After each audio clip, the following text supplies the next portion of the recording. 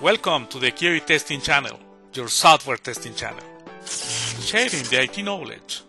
The software testing organization in an ALM tool in just 1 minute.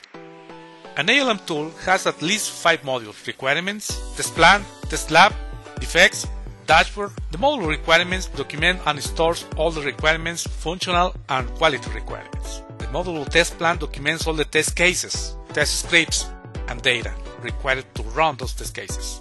The test plan must have some traceability to the requirements, to the module requirements. Test lab, we set all the test cases, we get the test cases from the test plan, and we set the test cases required in order to be conducted on test execution stage.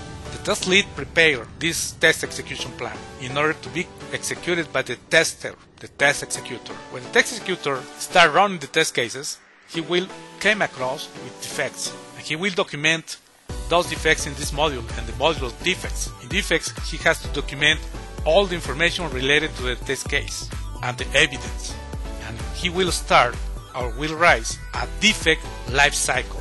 He will send the defect to the software developer, and he will make sure the defect is fixed.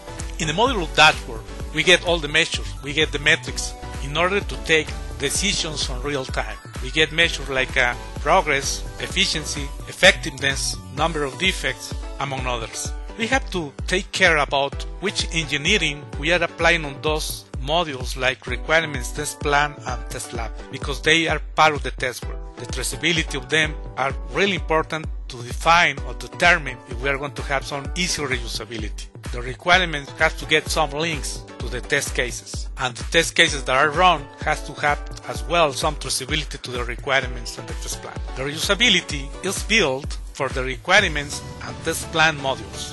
We have to make sure there is an easy way to reuse a requirement. We have to access to the requirement module, determine what is the best way to take one requirement, and from that requirement to reuse the test cases associated to this requirement. Failure to realize on that, maybe we're going to have some problems, some headaches. Measures is fit from these two requirements, from these two modules, test lab and defects, because in test lab we are running the test cases. We get the test cases that are stopped, passed, stopped because an error, etc. We know if the defect is fixed or not, and we get more information about the software testing project. Thanks for watching the QA testing channel, your software testing channel, sharing the IT knowledge. Please subscribe to our channel.